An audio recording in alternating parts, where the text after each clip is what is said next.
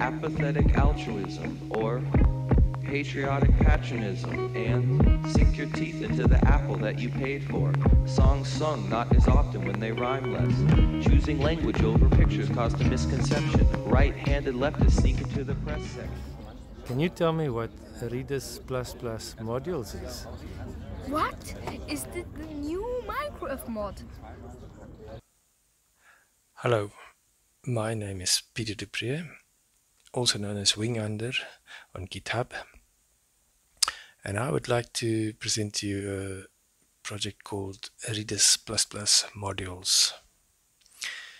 Redis-plus-plus-modules is basically a C++ library written to be able to interface with Redis modules. I was inspired to write this library by two things. Firstly, redis++. Redis++ is also a C++ library, but for pure interfacing to Redis. It supports Redis cluster out of the box, as well as a host of other things. It's probably the only C++ library you'd ever need to be able to do anything you want with Redis. The second thing that inspired me to create this library was the RedisLabs 2021 Hackathlon, which I'm taking part in as an individual. I could make quite good progress on this project by now. I have 5 modules ported. The first 4 are basically part of the Redis Bloom suite. Redis Bloom consists out of 4 Redis modules, being Bloom filters, cuckoo filters,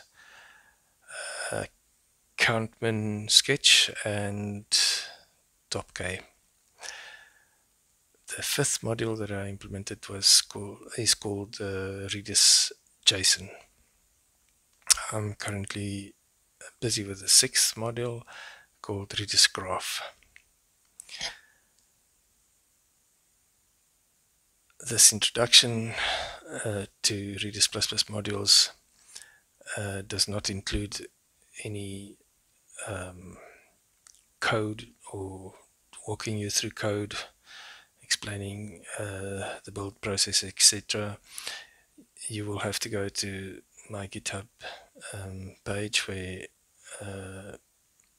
Redis++ modules is hosted, and find out how to continue.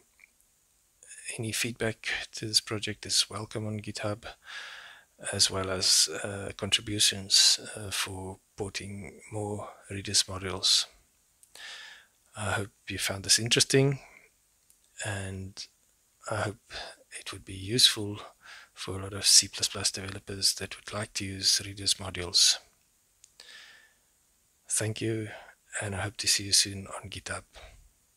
Do you know what C++ is? What? C++. I don't know. Do you know what Redis++ modules is?